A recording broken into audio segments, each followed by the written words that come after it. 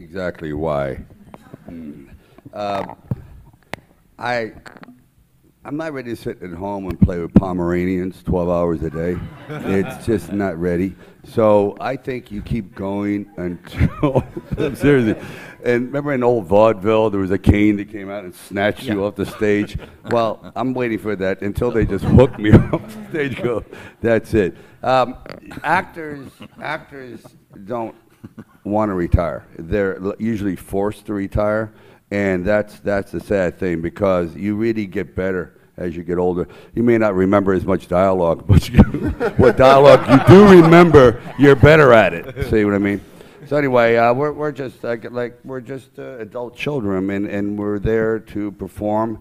And when that's taken away, I've always said that the artist dies twice, and the first death is the hardest, which is the career death and the creative death.